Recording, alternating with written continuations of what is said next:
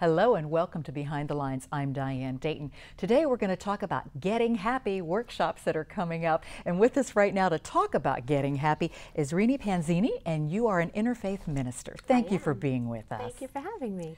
What is an interfaith minister? An interfaith minister, or as I like to call it, an all-faith minister, is someone that goes to seminary, learns about tons and hundreds of different world religions, so there's thousands, but we can't learn them all, and the connection between all of them, and we kind of approach our ministry in that way to connect people, bring everybody together, and let everybody see the similarities, and we don't point out the differences. There are more similarities than differences, aren't there? Absolutely. The word metaphysician comes up in relating to what you do and your belief. What is that? Well, I consider myself an interfaith metaphysician, and anybody can consider themselves a metaphysician. And metaphysics, by definition, means beyond the physical. Okay. So it's about the unseen, believing in the unseen. Divine metaphysics, divine pertaining to God, the divine one, is kind of a belief of the unseen coming from God. Anything that you don't see is coming from God. And that's what every religion believes anyway. That's called faith. Yeah. You believe in the unseen. Right. And boy, I know I believe in things that are unseen. Right.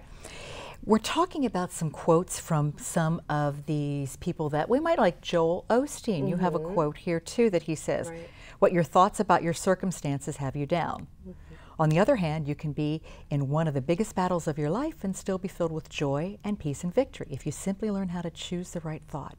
It's time to think about what you're thinking about." That's a metaphysical idea. Thoughts are things, and you choose your thoughts, and that's how you in turn choose your life. So Joel Osteen, Christian metaphysician, I think. Okay. Yeah. Now there are some basic principles. One of these that you cite: individuals are morally responsible for themselves. Your take on all that? So we believe God gives us everything. Everything comes from God. We also have free will. That is a big gift from God. So what you choose to do, whether it's good or bad, is your choice, and that's how you learn in this life and how you kind of advance. Yeah. We are spirits or souls that are having a human experience. Tell me about that. So as metaphysicians, we believe that we are all spirits, we are all souls. We are all connected to each other in soul families and soul nations. And that the body right now is our kind of vehicle for having a human experience. So to us, although death is extremely sad, and of course you miss the person that passes, you just go into a freer way of being once you pass. So you let go of your body, but your soul still exists, and your soul has choices, and you can go to heaven and hang out with some people and then decide to go back or do something else. So your soul always exists, and it always has, and it always will. Yeah. One of the other areas we talk about, we reap as we sow. Yeah, we do, don't we? We absolutely do, and that's one of the laws of the universe, which are tools that God has given us to create our perfect world. And that one, I believe, would pertain to the law of give and take. What you give, you get. If you're good to everybody, the universe is going to be good to you. If you're a sweet, kind person, you're going to get sweet, kind people attracted to you. So it also comes into the law of attraction. What you put out is what comes back. Yeah. All men are brothers, and God is their father. Or their mother. Or their mother. Yeah. Okay. Or, you know, your best friend, depending on the day that you're having.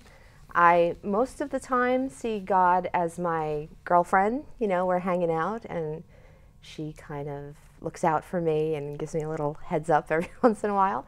But there are days when you need that more protective, fatherly figure, and then, you know, God is anything. God can be anything. It's God. So God can be your dad on one day. God can be your mom if you need a little more of a nurturing spirit around you on another day. but we're all connected. We're all brothers and sisters, and God is there just taking care of us. And God is everywhere. You know, I see God in nature, especially in nature and in the handiwork. It's amazing. It is amazing. Yeah, it really is. Yeah. We also talk about, this is something that you were saying that you're going to read this slowly because it's a big thought. Okay. Okay? It took months to understand. Talking about the engineer and architect. Okay. Tell me about that. Okay, so well, let me read it to you. Okay. Okay. Oh, so this is actually from the senior minister at the Lancaster Metaphysical Chapel. Okay. This is her way of putting things in perspective for the congregants. And so I'll tell you how she says it. She's very eloquent. Okay. And then I kind of give the Reenie version of it. Good, that way, those of us that don't understand the eloquence sometimes can understand. All right. Okay. Good. So Molly says, just as an engineer or architect might view the world as components and structures, an artist as color, design, and texture, or a computer programmer as codes, a divine metaphysician sees the world as infinite expressions reflecting the one, which is God. Metaphysics teaches that which God is not a separate entity out there somewhere, but in all things, everywhere, always. It creates a worldview of inclusion and unity. So that is the book kind of version. All right. And so here's my version, and I like to use the computer programmer for this.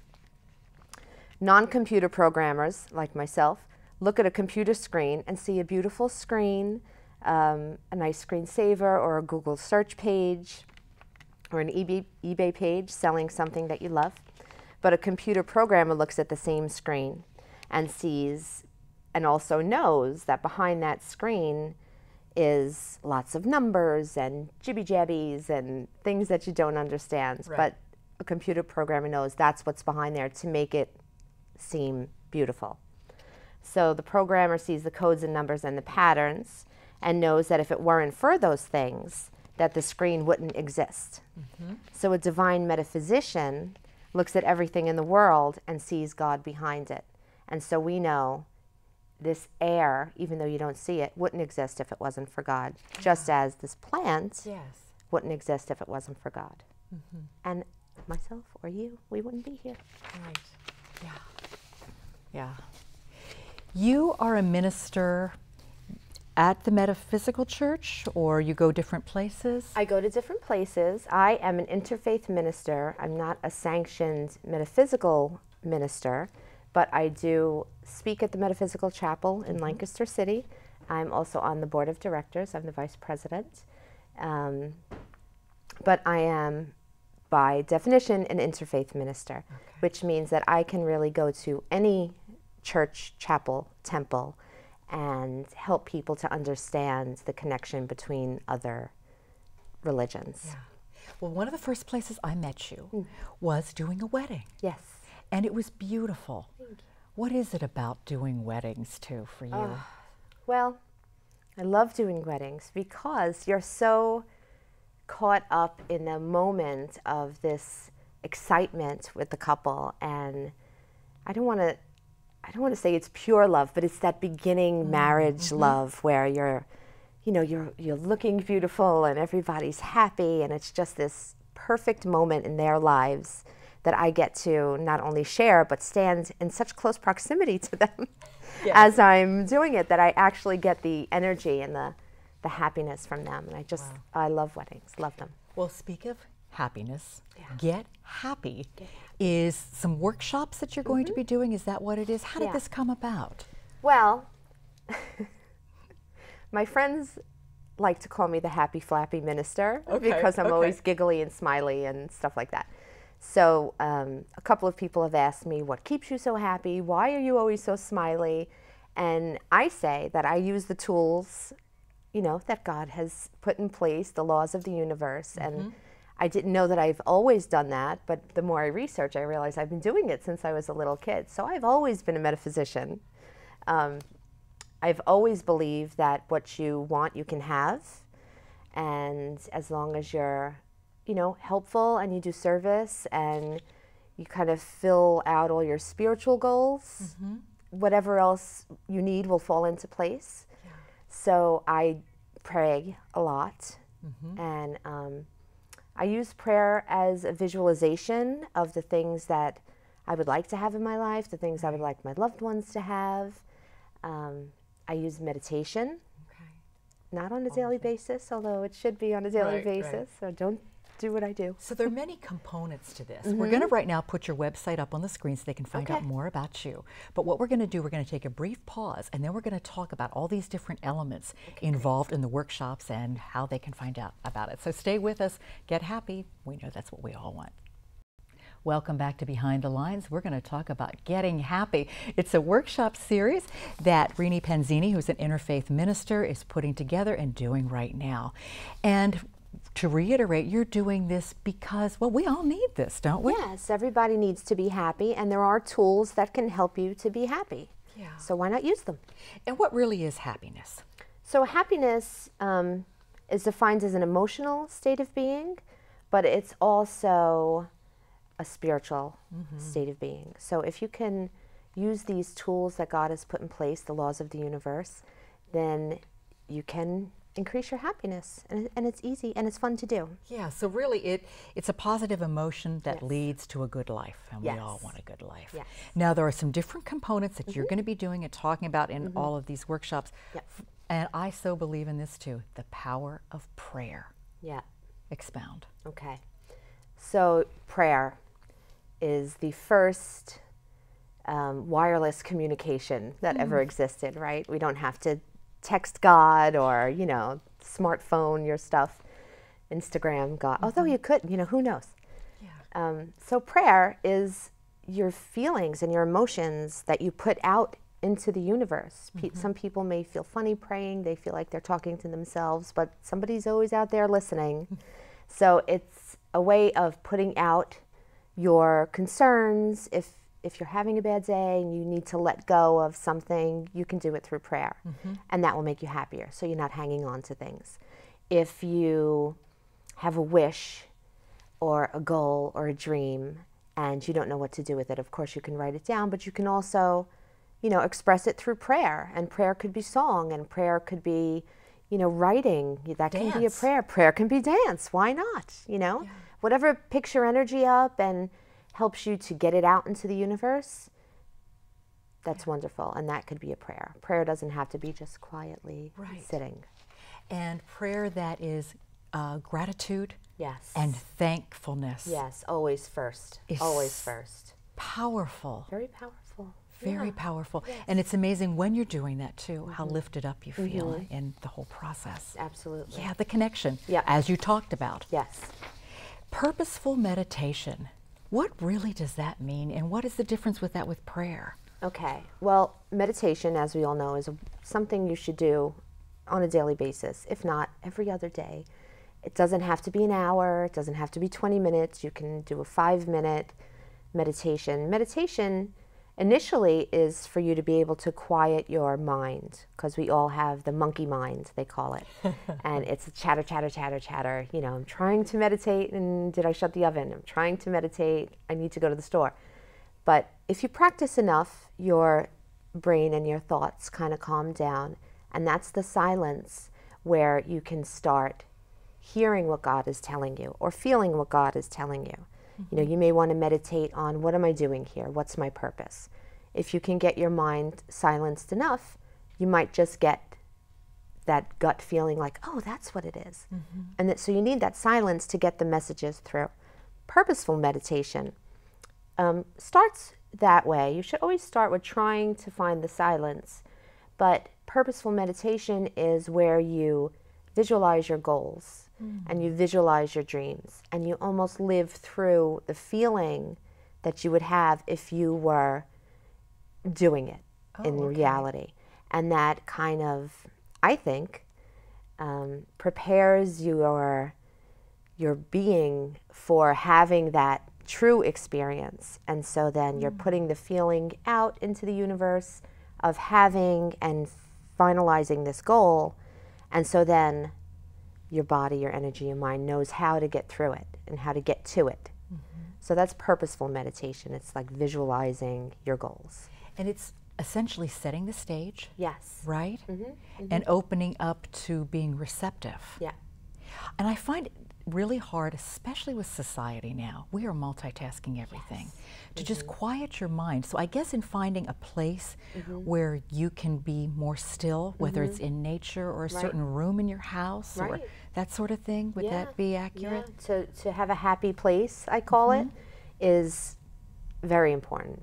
And a lot of people could be your bathroom. That's, you know, where you get your 5 minutes of silence and nobody bothers you. Right. It could be a corner of your basement while everybody's upstairs doing homework. You kind of run down and light a candle, put a little low music on, and just kind of... I was just going to ask you about music too. That can play a big part with this, right? Absolutely, absolutely. Depending on what you want to visualize during your meditation. If you just want a silence, then you can find any kind of hypnotizing, kind of relaxing music.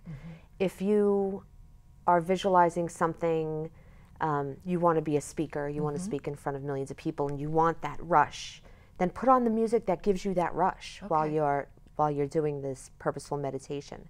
And that's just another tool to help you get up there. Journaling with intention.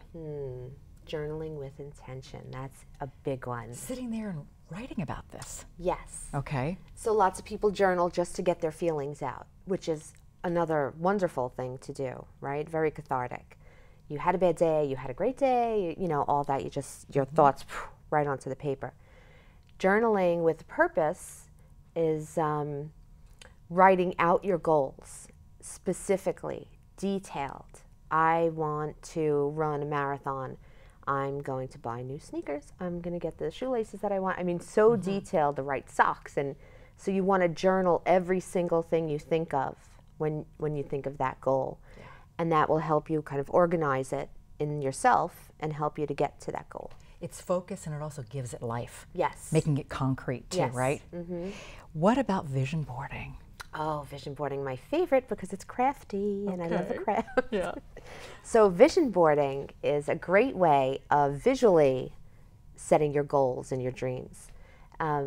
There's so many different ways of doing it and so many different times of the month that make it stronger or more, what's the word I'm looking for? Well, I can't think of what I wanted to say. But making it more powerful? Or? Yes. Yeah, okay. Yeah, more powerful and more your intention, which way you want your intention to go. Okay. So if you're going to make a vision board of your goals that you want to have, it's good to do it on a new moon. Ah, okay. And the moon phases are very, very important when you're doing vision boarding. If you're not into moon phases, you don't have to use them. I use them. I just feel like it's another tool from God in my laws. Right. And new moon will help to build things. So when you're creating a goal, you're building. A full moon will help to kind of let go of things. So you can also make a vision board on things that you don't need anymore, things that you already finished. All right. And that would be around the full moon. You can also do a feng shui vision board, which is adding then colors to solidify your intention, adding in areas of the board. Yeah, lots to do. Claiming your power. Claiming your power. So we all are divine, and we all have the divine in us. That's why we're all connected. And the divine, of course, has lots of power. So you can use certain things to claim your divinity. There are certain ways of standing that claim your power. There are certain colors to wear while you're doing certain things that claim your power. So I have a whole workshop on that, on claiming your power and just giving you more authority for yourself so you feel like you can go out and get your stuff. There's a real ownership. Yes. That's what it is, right? And this last one I really love too. Wow, and who wouldn't? Attracting love. Attracting love. What do you mean? Okay. So, attracting love, a lot of people will think like, oh, well, I'm going to get my soulmate through this workshop. And so you may, but that's not exactly what I meant when I was putting it together. It is using the laws of the universe to attract love. First of all, self-love. Claiming your power, self-love. Meditation, self-love. So they all kind of combine into that one workshop. Once you love yourself, it's much easier to go out then and find someone to love. Because law of attraction, if you have love here, you're going to have love here, and you're going to find each other. Well, first of all, too, when you say, you know, to love others like you love yourself, you've got to love yourself first to love others. In every religion, Really is. We're going to put your website up on the screen, and there we're going to find a lot of different things, right, Reenie? What are we going to find? So on there you will find the different descriptions of the workshops and the registrations for the workshops, dates and times and all that. I also have a page that will take you to wedding ceremonies that I've done, and if you want to inquire about ceremonies.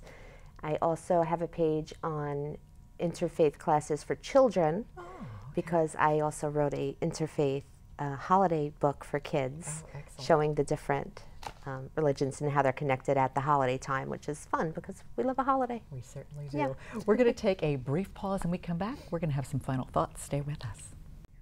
We've been talking about getting happy with Interfaith Minister Reenie Panzini. What are some final thoughts you want to leave us with, Reenie? I would like everyone to know that you definitely can be happy.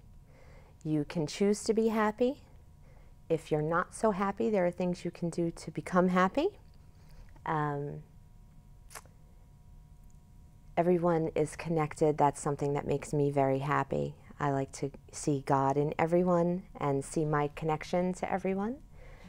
I think that's a big thing. Yeah, and to know that we're loved. Yes. Yeah, we are loved. Yes. And that we are more alike than we are different. Absolutely. Yeah, and I think these workshops that you're doing are really good because they help us focus on these different areas of activities that we can do every day to position ourselves to live happier lives, right? And they're not difficult. They're easy things, and they're fun things, and it's, you know, thoughts are things, and you need action to put them to work, so you might as well do it. Claim your power, attract that love, right?